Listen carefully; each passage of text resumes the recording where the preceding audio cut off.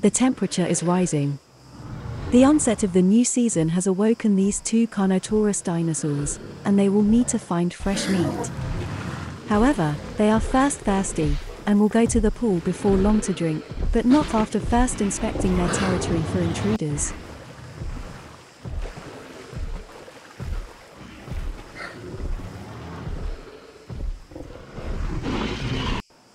There has been a recent absence of prey in this area.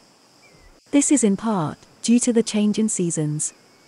However, the Carnotaurus dinosaurs are smart.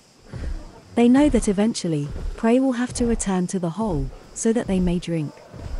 If you can imagine, this scenario may seem similar to modern-day crocodiles in Africa.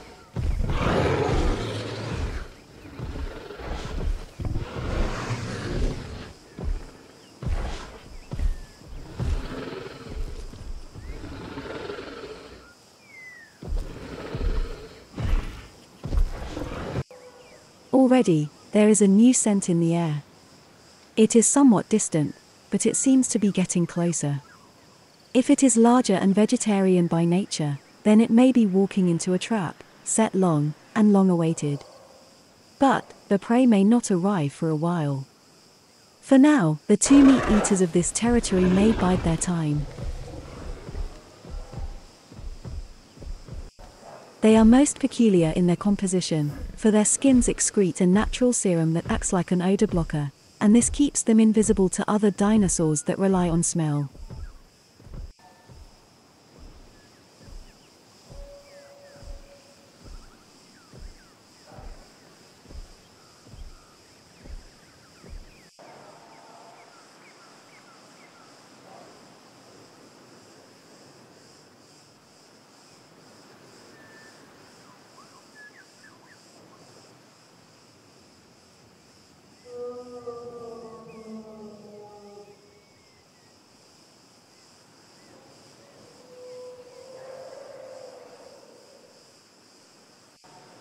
There is a wavering in the scent.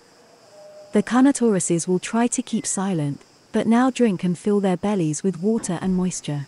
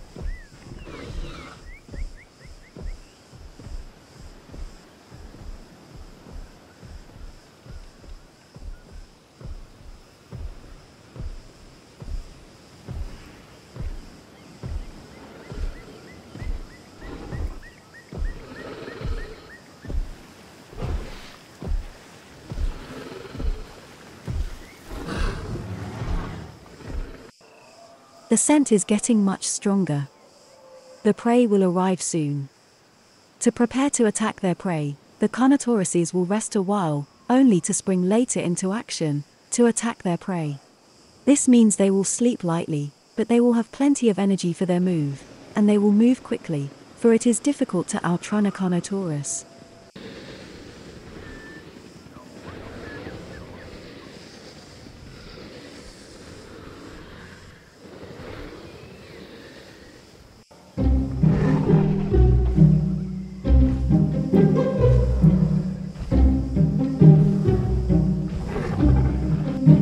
The prey has arrived. It is a very unfortunate Parasaurolophus.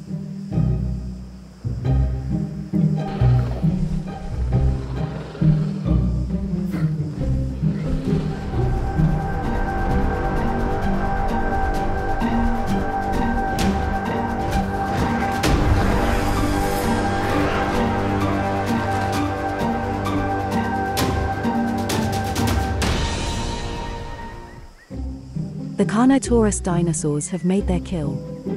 This fresh meat has long been awaited, and they will devour most of the carcass, hardly leaving scraps, except for perhaps its head, feet, and toes.